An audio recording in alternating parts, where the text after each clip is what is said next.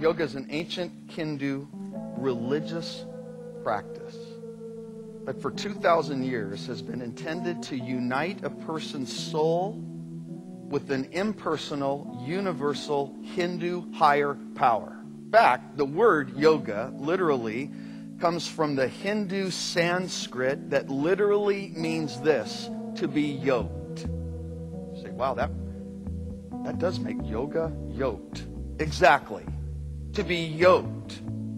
To be yoked or joined in union. Now here, Jesus Christ, in terms of who he really is, comes to you and says, take my yoke upon you and learn of me, for my yoke is easy and my burden is light. Hinduism is not encouraging you in any way through yoga to be yoked with Jesus Christ. Rather, it is the goal of every Hindu yogi to use this religious practice of yoga to become one with a monotheistic, pantheistic, spiritual force of Hinduism. That has been the goal for over 2,000 years.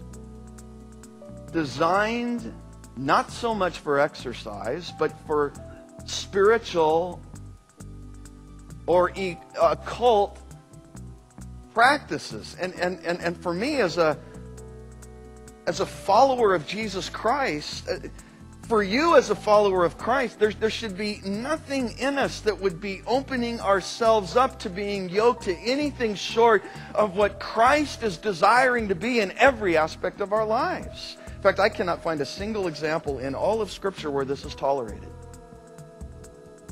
There were many religious practices that surrounded the people of God in the Old Testament, none of which does the Lord condone and say, well, yeah, it's okay for you to bring that in and practice that.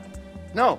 In fact, the opposite is told over and over and over again, that he explicitly condemns them adding those types of things to their lives and to their faith and to now the living out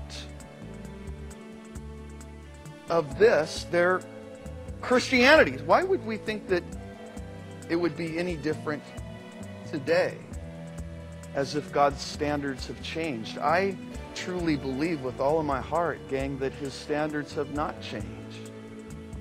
That he wants us all to himself and not open to a myriad of other influences or domains or jurisdictions or authorities in our life. But some of us say, yeah, but it works. And I've even found a verse for it, Bob. Here's the verse that justifies my yoga. Be still and know that I am God. Just doing what the verse says. No, you're not. No, you're not. No, you're not. No, because the verse says not just be still, it says be still and know. It's not like an emptying of all knowledge, an emptying of yourself, and now an opening up to some spiritual force that flows through this occult practice. It's be still and know. Fill yourself with the knowledge of who I am. It's what we should be living for and nothing